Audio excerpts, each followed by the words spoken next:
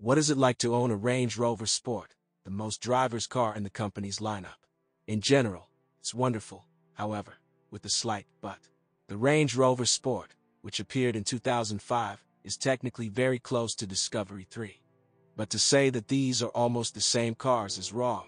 The Sport has its own suspension settings, engine, steering, other aerodynamics. The luxury SUV is stuffed with electronic systems. There is terrain response, which is in charge of off-road movement.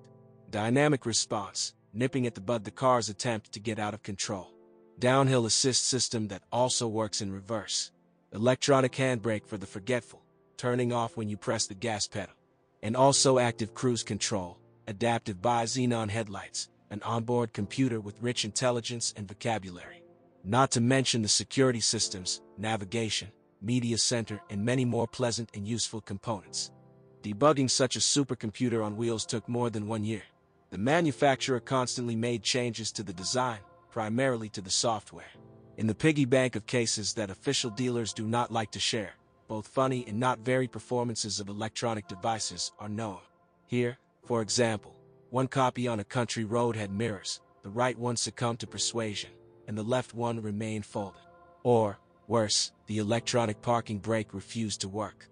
And when the car had to be removed from it, the owner did not dare to disassemble the brake system in the parking lot and set off on a 1,000-kilometer journey to the dealership on a tow truck.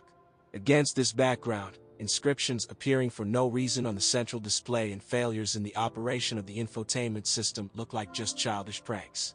In general, if you want the machine to think for you, then be prepared for its whims. A couple more breakdowns that got into the technical revocable and service bulletins. The coolant level sensor located in the expansion tank failed. At first, it was not supplied as spare parts, and this part could only be changed complete with the tank. Power steering fluid was leaking through the O-ring on the pressure or return hose. Cars that have been running on salted roads for a couple of winters often experience oxidation and, as a result, failure of the rear differential electric lock motor. Well, in general, problems with electrical wiring are not widespread. The most powerful engine in the lineup is the supercharged, a 4.2-liter, 390 horsepower, supercharged petrol unit. It is not surprising that with it acceleration to hundreds is 7.6 seconds. Little is known about the negative motor, in contrast to the 6-speed automatic transmission paired with it. In it, when switching from first to second gear and back, many specimens had a dull blow. The treatment consisted in flashing the gearbox and engine control modules. The second gasoline engine with a working volume of 4.4 liters, 300 horsepower, does not stand out with anything other than a modest fuel consumption. There are a lot of diesel sports in the secondary market. First, a 2.7-liter engine, 190 horsepower, was installed. In addition to the problems associated with the low quality of diesel fuel, it has a drawback mentioned in the technical bulletin. Due to insufficient lubrication of the front bearing, damage to the injection pump is possible.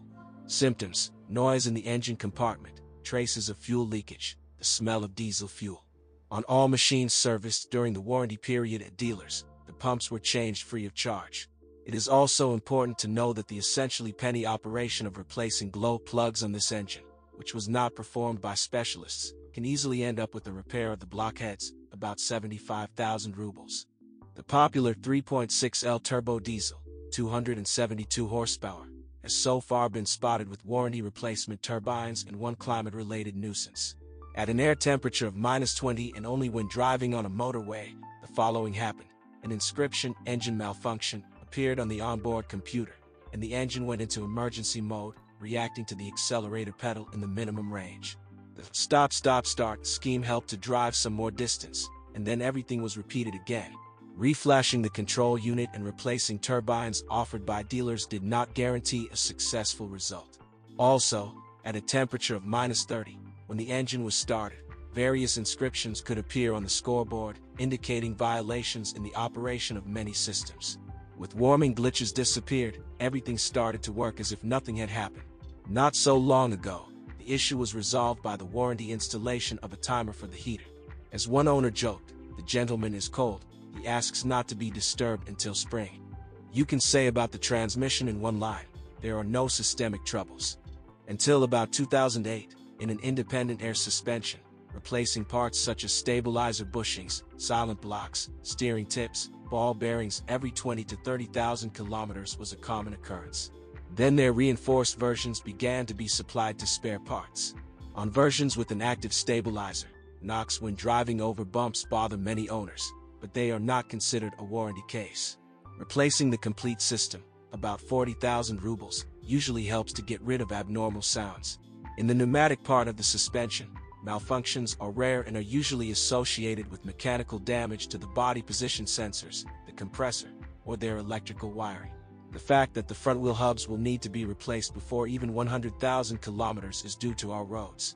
Indeed, on the Range Rover Sport, coating defects in the cabin are not felt, and the owners of these SUVs prefer to drive fast. Are there many cars on which you can first attend a high society reception, and then, despite the snowfall, drive to a country house? No wonder most of the owners of this car do not change the brand and, having traveled for a couple of years, they buy the next new Range Rover Sport. But those who want to buy a used copy should carefully approach the issue of acquisition. Try to find documentary evidence of all operations carried out with it. Well, do not forget that without a lift and a specialist with test equipment, it is impossible to check its technical condition.